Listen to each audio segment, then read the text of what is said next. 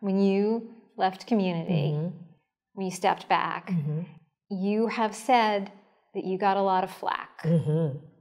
I want to ask you about the motive. Some people don't know why you did that, why you took a step back. And I want to ask you about that flack because people don't understand when you make those kinds of choices in your life. Tell me about your dad. Yeah, so I've been a caregiver for my dad for 10 years. So that's how long it's been since Community went off the air.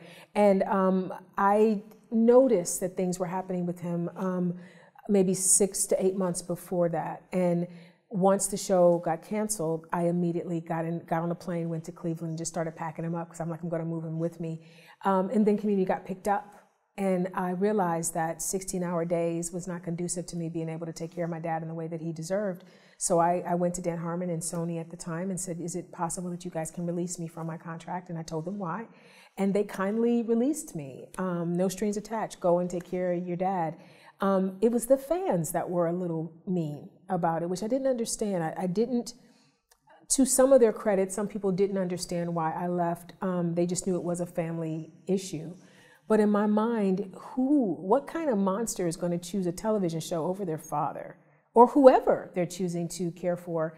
And so I was a little put back that they thought that fame or money or success or whatever they think those things are would make me pass on caring for someone that, taught me how to use a spoon. It's never going to happen. There's this thing called self-care. Never been able to master it, but I heard it exists and it's awesome. You have to find a way to find something that brings you joy as a caregiver.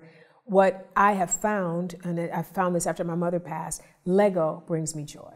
Lego is something that I can just, if I'm building, I can just focus on, the Infinity Gauntlet or, the Volkswagen Bug or whatever it is that I'm building. You focus on that thing, and then once it's done, you have something tangible that took your mind off of the thing that was heavy for you.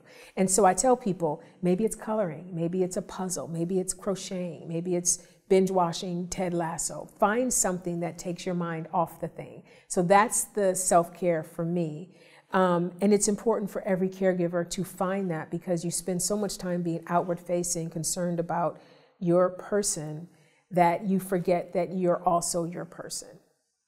Before you're a caregiver, you have to care for this person, right? So you have to find a way to do that. And I'm struggling with it. I don't know how to do it, but I'm trying.